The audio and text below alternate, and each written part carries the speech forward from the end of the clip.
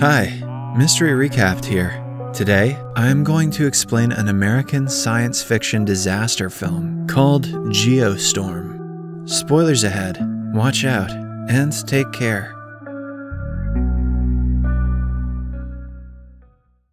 The premise of the movie is set in the year 2019, when climate change has peaked at its highest. The world isn't what it used to be because of the changes in ocean pattern, rise in surface temperature, and melting polar ice. Different parts of the world suffer different natural calamities like tsunamis, floods, droughts, volcanic eruptions, earthquakes, anti-vax rallies, typhoons, and so on. Cities and countries are destroyed within seconds. The East River swallows Lower Manhattan, and a heat wave kills 2 million people at once in Madrid. In such conditions, it is clear that no single country can solve the problem on its own. So, the whole world comes together as one to fight nature.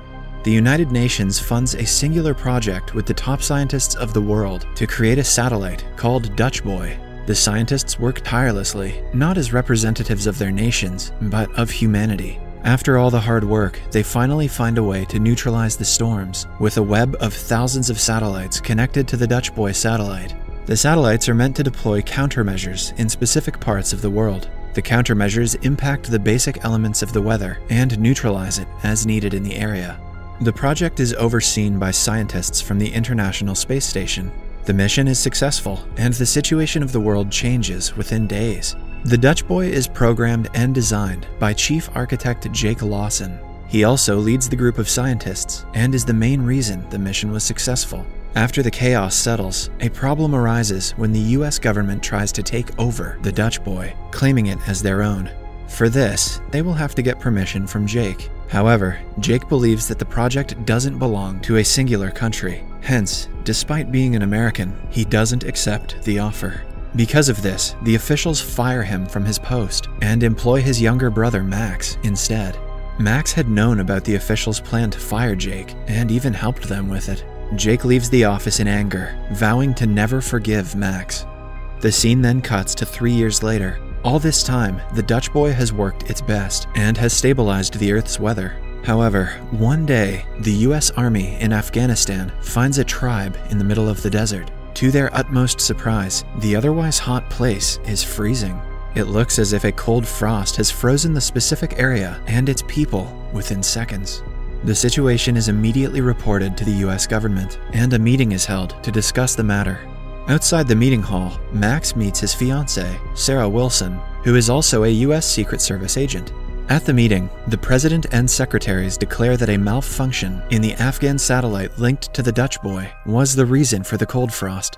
Instead of taking responsibility, they discuss how they can keep the incident secret so they won't be criticized. This enrages Max, who actually cares for people's lives. He proposes to send an engineer to the International Space Station who can report the problem to the US. That way they can make sure it won't happen again in the future. The US Secretary of State, Leonard Deckham, asks Max to appoint Jake on the matter because he is the only one who knows the Dutch Boy like the back of his hand. Max is a little skeptical of the idea, but goes to meet Jake immediately.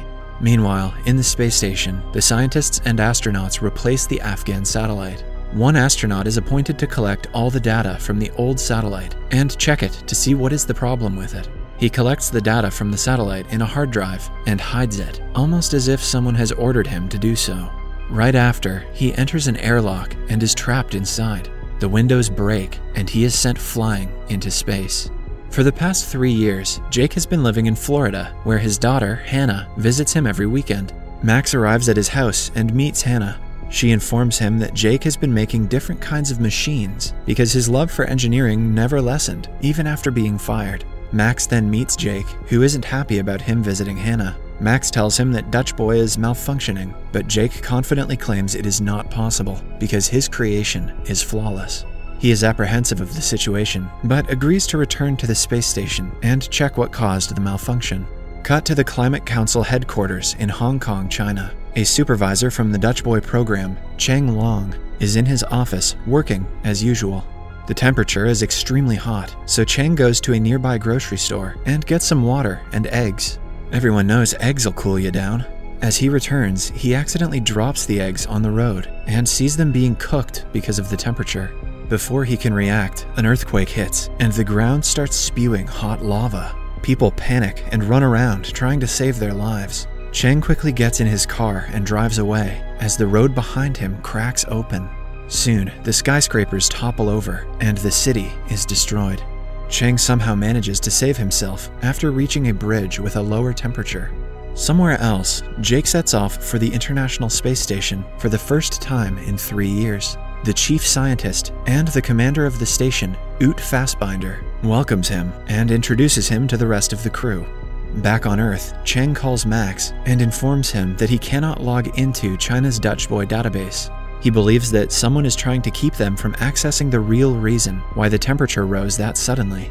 Max tries to log in, but even his access is denied, confirming that their database has been hacked. Chang then reveals that if Dutch Boy has an overall system failure, a geostorm will rise on Earth. It will be far worse than the extreme weather conditions they were trying to prevent, as catastrophic weather events will be triggered all over the globe, all at once. A geostorm could potentially end humanity and destroy the Earth for good. Right after the call, a group of foreign men with guns enter Chang's office. Chang manages to hide in time and save his life. The men take his laptop and all the data he had about the Dutch Boy malfunction. The following day, Max asks a cybersecurity expert, Dana, to check what is wrong with the database. She immediately finds out that someone has hacked into the mainframe and is deleting weather information. Back on the space station, Jake and his team go through the video footage of the airlock malfunction and find out a drive had stuck to the communication tower at the time of the accident. Jake and Ute spacewalk and retrieve the drive successfully. However, Jack doesn't trust the crew and lies to them, saying that they lost the drive in space. He and Ute secretly go through the database and find out that the satellites were programmed to malfunction over Hong Kong and Afghanistan, but they are not able to find out who did it and why. My money's on Thanos. At the same time, Chang flies to the US to meet Max and tell him everything he heard from the people who barged into his office. But before Chang can get to him, a stranger pushes him into a running car. Max runs to his friend, who is on the verge of death. Before passing away, Chang tells Max something about a project named Zeus. After that, Max is informed about the situation at the space station from Jake, who believes that someone from the highest level of government is in on the satellite malfunctions. Max takes this information to Dana, and the two search for a project named Zeus in the mainframe. They find out that someone is weaponizing Dutch Boy to attack specific cities. It has to be some higher official who has access to the mainframe, but they do not know who. Jake believes that someone has programmed a virus in the Dutch Boy's system through which they can control it. The only way to stop this is to reboot Dutch Boy so the virus can be destroyed. But for that, they will need the president's credentials, and they are not in a position to trust him. The brothers now suspect the president to be the one behind all of this. According to Jake, he is using Dutch Boy to destroy the US's enemy nations. Max gets to work on acquiring the president's credentials to stop the geostorm from occurring. However, among the chaos, Jake is reported to of 200 satellite malfunctions. An aggressive hailstorm in Japan kills hundreds. The temperature in Brazil drops, freezing the oceans and people on beaches. The International Space Station is altered of a geostorm that will arrive in 1.5 hours. Soon, the space station initiates a self-destruction protocol.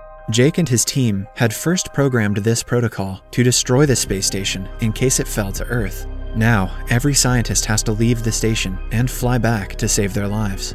Just then, Jake figures out that one of his teammates, Duncan, is responsible for putting the virus into the Dutch Boy's system. The two get into a fight, which ends when Duncan gets sucked into space because of a broken window. Back on Earth, Max is at a presidential speech when the Secretary of State, Leonard, asks him what is wrong. Max tells him everything about the president using the Dutch Boy as a weapon. Leonard asks him more about Project Zeus, but Max realizes he never told him about the project. It is then revealed Leonard is the one behind the malfunctions all this time. He wants to take the president's position by blaming the Dutch Boy malfunction on the current president. As soon as Max realizes this, Leonard tries to kill him, but the man saves himself and gets to Agent Sarah. The two plan to kidnap the president and take his biometrics, which will reboot the Dutch Boy and save the planet. Sarah deliberately causes a shootout, making the guards take the president away for his safety. She then knocks one of them out and takes the president to a car with Max. The couple explains everything to him in the car while they are being chased by Leonard's men. Meanwhile, several massive tornadoes hit Mumbai, while a heat wave hits Russia, killing hundreds of people. In the space station, all of the crew gets into a shuttle to return to Earth, but Jake and Ute stay behind, because someone has to manually reboot the program after Max acquires the president's biometrics. In the following scene, Max and Sarah successfully get Leonard arrested. He is still not regretful for killing so many people for his personal gains. After he is arrested, they bring the president to the Mission Control headquarters. There, the president provides his biometrics and thanks Jake for his sacrifice on a video call. Max realizes that his brother is going to die and apologizes for sending him there in the first place. At last, Jake asks him to take care of his daughter and hurries to reboot the satellite. With only a few seconds left until the geostorm, he and Ute successfully reboot the system, and all the natural calamities in the world die down within seconds. The world is finally saved, but Jake and Ute are now in the space station that is about to self-destruct. To save themselves, they get into an old satellite that launches into space without a destination. The two watch the space station explode into pieces while flying away. Fortunately, one of the scientists from the Mission Control notices their satellite and sends a shuttle to get the two. The shuttle finally attaches to the satellite and returns to the Earth, saving everyone. Cut to 6 months later, Jake has been reappointed to manage the newly built space station. He and Max have a good relationship now, both as brothers and co-workers. The movie ends as Jake's daughter Hannah narrates that as long as humans remember we share one future, we will survive.